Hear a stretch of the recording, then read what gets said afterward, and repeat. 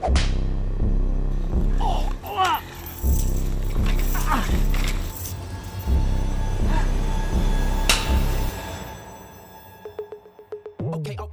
morning and welcome to The Toman Show. I'm Marissa Toman, and yesterday, Assistant District Attorney Thomas Bloom indicated that his office will not be filing charges against the police officers involved in the shooting that took place in central LA 3 nights ago. A shooting that resulted in the death of an African-American mother and her infant child as they were sleeping. When officers believed the home to be a drug haven, it was revealed to not be the case, and over 20 rounds were shot into the home, half of them striking the mother and her child. More information is yet to be revealed, but today, we're going to talk about the impact that has on our nation.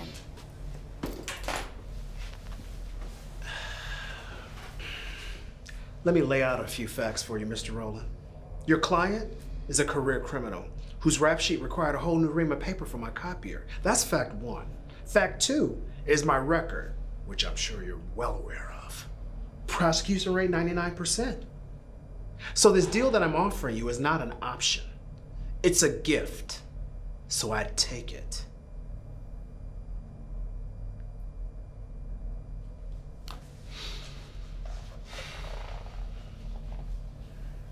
You're gonna have to take this deal. Fuck him in that deal. I know, but trust me, you don't want to go to war with this guy. Better know what you're doing, man. Okay, Mr. Bloom. My client will take your plea deal. Smart move for the both of you.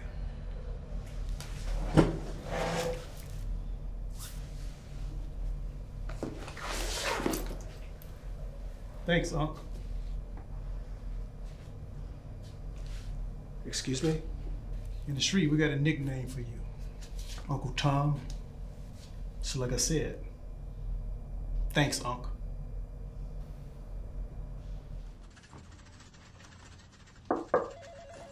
Mr. Bloom. Yes, can I help you? Jeffrey Hux. Just started here. Come on in. How's everything? How are you settling in? Good. Everyone's been kind. Good. Well, Jeffrey, I like to ask every new hire the same question. What was it that brought you into the law? My father, mainly. He's a lawyer. No, he was actually a repairman. Yeah, he was out one night closing up his shop when he was arrested. The cops thought he was breaking into his own shop. He was reaching into his jacket pocket when they shot him. He was just grabbing his keys. Wow, terrible story. Sorry to hear that. It's all right. It was a long time ago. But it's what kind of lit the match for me, you know? I wanted to fight systemic racism and hopefully be a good role model to young black men. Show them that we are so much more than just a record deal or dunking skills. No, that's an amazing thing to want. I'm sure your father would be proud. Maybe.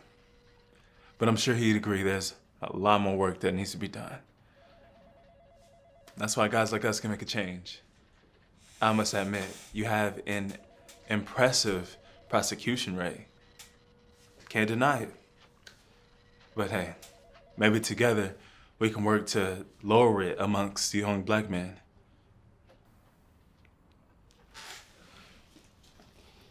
Justice is blind, Mr. Hux. Neither you nor I can change that. All right. Well, I'll let you get back to it. It's been a pleasure, Thomas. Same here.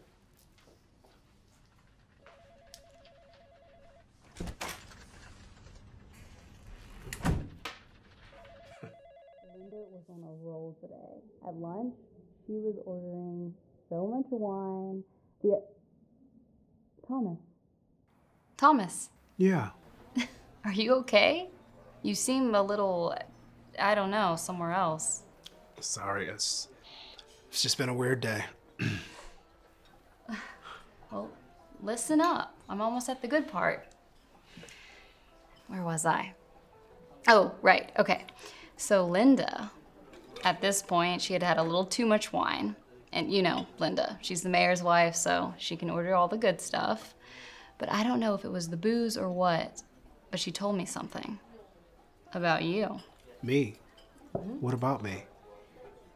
The DA's retiring. And I guess only a handful of people that he considers close know about it. And she said, given everything that you've accomplished and an endorsement from her husband, you're at the top of the list. District Attorney Thomas Bloom. Well, damn. That's something. Honey, this is what you've been working towards. I half expected you to jump on the table and start screaming. No, it is. It's just, I've been thinking about some things today.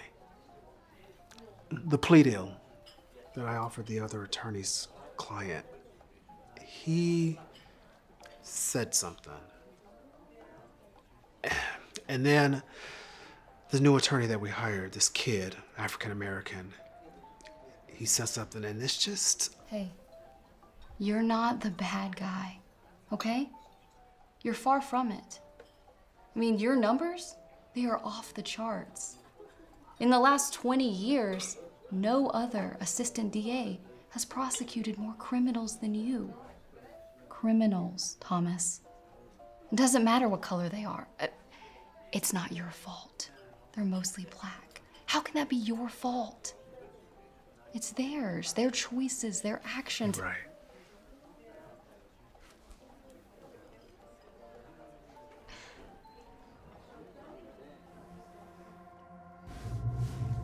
Yeah, I'm on my way. I'm driving now. I know I'm a little late. I'm on my way. What? No, don't call. I'll call. I'll call him. Okay, I'll let you know how it goes. Okay, bye. Call the mayor. Mr. Mayor, I'm so sorry. I'm 10 minutes away. Yes, 10 minutes. No, that's okay. Go ahead and order without me. I'll be right there, sir. Okay. See you soon.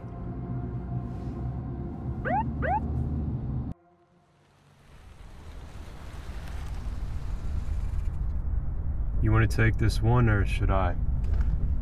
See these stripes? You're working today. 10-4. Code 6, my location.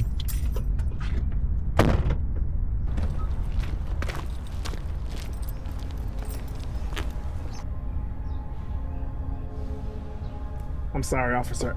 I have someplace I really need to be. Oh, I could tell by the speeding. There's nobody on this road. Do you know who I am? Yeah, you're a guy who was speeding.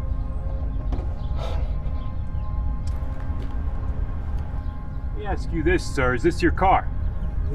Yes, this is my car. Okay, I'm gonna need you to lower your voice. No, I won't lower my voice. I have someplace I need to be. That's it. Exit the vehicle, sir. Okay, I'm sorry. I'm sorry. Let me just show you. Hey, hands where I can see them. Exit the vehicle now, sir. Okay. Hands on top of the car. Let me just show you my license. Hands on top of the car. Am I being arrested? Do you have any weapons on your person? I'm warning you, this is wrong. Do you have any weapons? You're making a huge mistake. This is wrong. This is wrong. Stop resisting. Stop resisting. I'm warning you. Stop resisting, sir. This is wrong. Call for backup. Code 6, Adam. You're making this worse. Stop resisting.